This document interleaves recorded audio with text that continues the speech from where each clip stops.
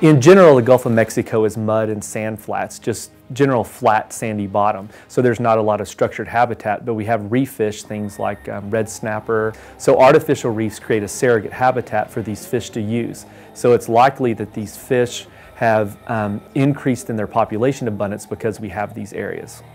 I'm astounded by the diversity of species that are out there. You have things that basically run the gamut between the top predators of the system, things like sharks and barracudas, to fish that specialize in eating corals and sponges and microhabitats, really just a wide array of species with different roles in the ecosystem. So there's a lot of evidence that the red snapper populations we see today wouldn't be here if there wasn't these oil and gas platforms.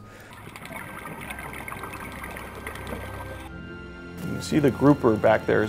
This sighting here, this is one of the few in many years for this area. Well, fish are important economic drivers, and red snapper happens to be one of those fisheries that's heavily targeted. The Texas coastal bend area benefits greatly from people coming down to this area to fish and to go out diving and do all these on-the-water activities that are generally related to these artificial reefs. There's about 4,000 of these rigs out in the Gulf of Mexico, these oil and gas producing platforms.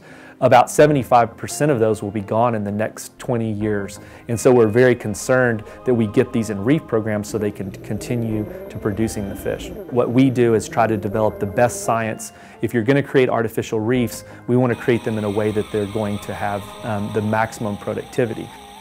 So these are the legs of the old oil and gas rig, and they've been sawn off from the main part and then toppled over.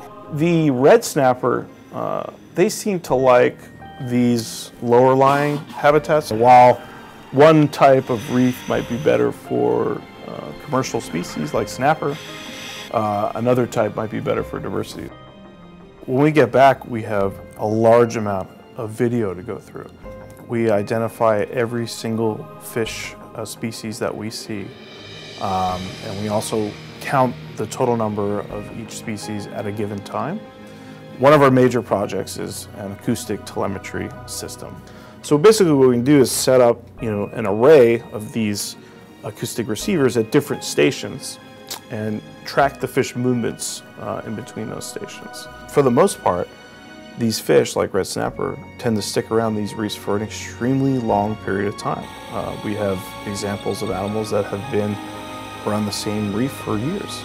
There's new reefs going in literally as we speak. They're putting concrete blocks in the water, and we're monitoring these. We've done assessments beforehand and then now assessments after they're being placed, literally the day of through years after, and we can look at how that's changing through time. Fisheries on our time scale can be renewed. They replenish themselves. So if we manage them properly, there'll always be enough there for future generations.